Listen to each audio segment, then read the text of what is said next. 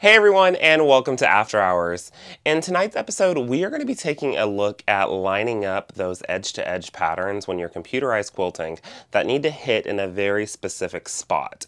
Now, I will be doing this on my INNOVA AutoPilot machine, but you can take some of the tips and tricks that I've got and apply it to the machine that you have to get those edge-to-edges to line up just perfect at those specific points. So, let's head over to the machine and take a look.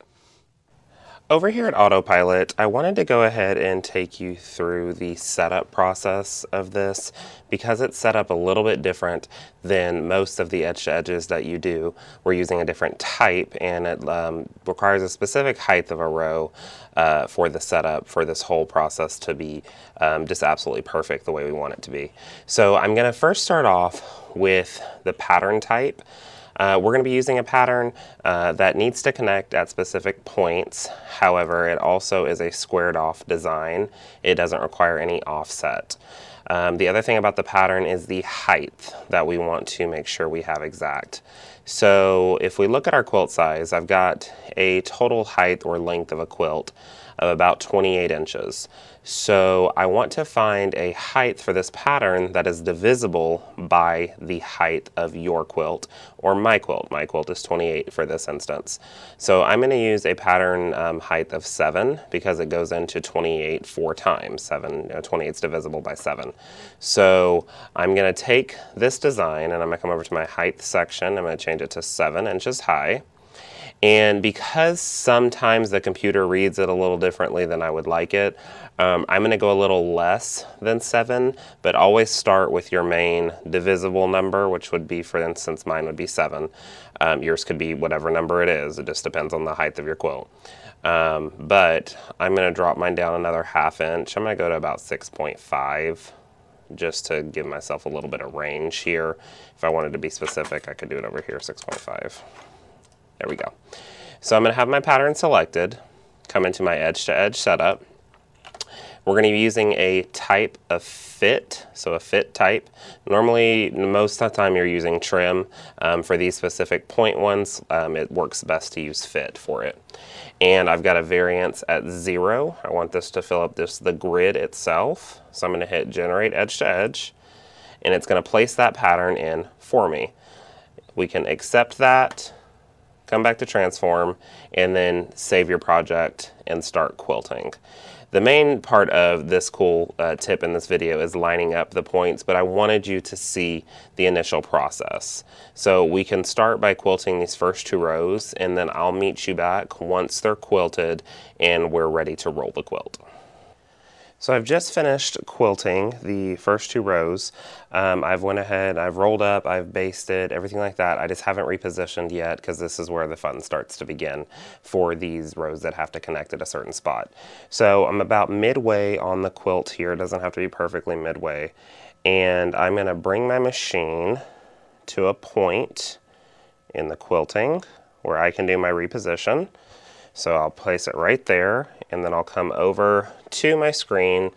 I'll travel down my crosshair line until I get to where red and green intersect. And we do have a little bit of shrinkage in the quilt.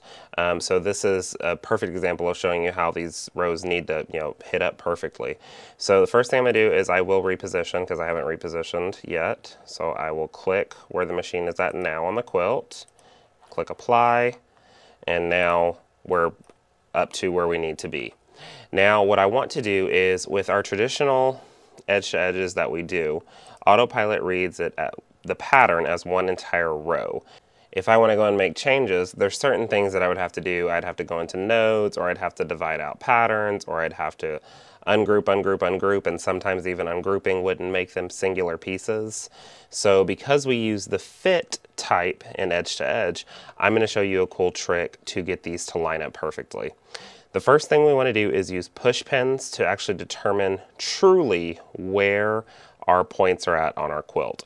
So I'm going to head back over to my machine, and starting on the left or right hand side, completely up to you, I'm going to take my machine and I am going to click the actual points on the quilt where they need to match up. Now, one thing about it is I'm going to start probably about an inch above and then drop down to the point and then go back up, kind of making a V so I know exactly where the point needs to hit. So we'll start here. We'll go about an inch up using my left handle button on the machine. Come over, point, drop down to the point, point, and then back up. And once we get closer over here, I'll get you a better view. But you're staying about an inch above, dropping down to the exact point, going up about an inch, clicking and going back across. Creating that V whenever you remove your push pin shows you exact point of where you need to move to make it work. Okay, and then now I've got you a better angle. So about an inch above the point that we need to be. So I'll click a point here, I'll drop down to that point where they need to match up, press a point, go back about an inch up, press, and then go over to the next repeat. Same thing, click, drop down to the point where they need to intersect, click, back up, click, using that left handle button the entire time. We'll head back over to our computer once we've got all our points clicked out, and you'll see you have those initial V's that pop up. But because we have done that, if I remove these push pins, I get an exact point of where I need to be. Sometimes it's just a little easier to work with that way. So I'm going to hop into my push pins icon. I'm going to uncheck close when done because it doesn't need to be a closed shape for this. I'll click done, and then I will remove all of my push pins. Come back into transform, and now we have that point on the screen that shows us exactly where these patterns need to go. And there's going to be shrinkage. So you can automatically tell if I went ahead and just hit go instead of doing this, they're not going to line up with where they actually need to be. You don't need to move the red patterns because they're already been stitched. We're only focusing on the row at hand. So the trick here is if I select the row, I'm going to right click, come down to Group Manager, and I'll pull up my Group Manager, and I'm going to scroll all the way to the bottom, and if I click on that row again, it will highlight in kind of this powder blue the row that we're on. So near the bottom is normally the most recent row that you're going to be working on. And I know it for sure because they are highlighted this kind of powder blue as opposed to black. So if I select the individual repeat, now it only holds that one. And while in Group Manager, I can hop into Morph and use my Morph tool and pull that pattern to hit that point right there. I can select the next repeat and pull it down to hit the point where it needs to. And you work all the way down as you go. So you just zoom in and out, working, but you can see how far off these were from where they actually needed to be. And that's just shrinkage. There's not really a whole lot we can do to fix that. So we learn our tips and tricks to get around it. But you can see how they move a lot as we go. We've got two more. So we move this one, move that one, and then make sure our end, yeah, that's a lot of shrinkage right there. We can hop out of our Group Manager. They're all still connected as one row, so they will stitch continuously, and you're all set from that point. So you would just repeat that same method all the way through.